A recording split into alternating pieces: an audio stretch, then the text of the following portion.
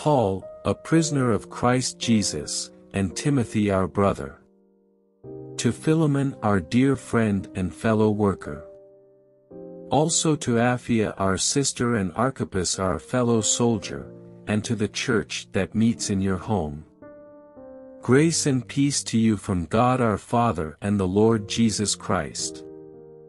I always thank my God as I remember you in my prayers, because I hear about your love for all His holy people and your faith in the Lord Jesus.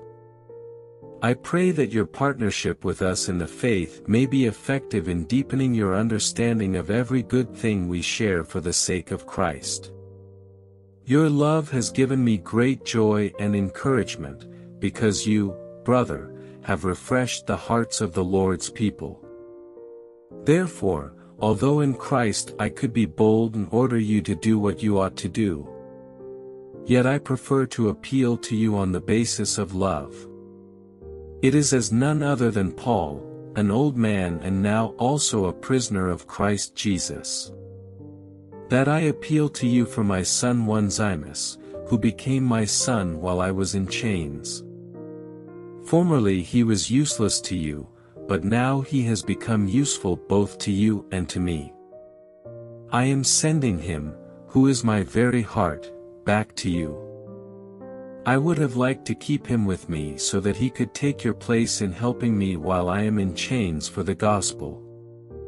But I did not want to do anything without your consent, so that any favor you do would not seem forced but would be voluntary.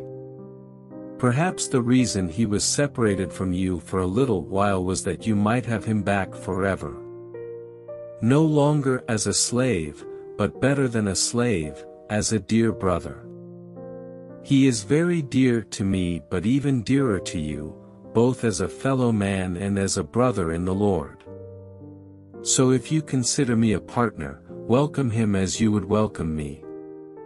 If he has done you any wrong or owes you anything, charge it to me. I, Paul, am writing this with my own hand.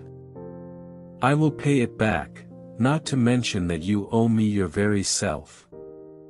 I do wish, brother, that I may have some benefit from you in the Lord. Refresh my heart in Christ.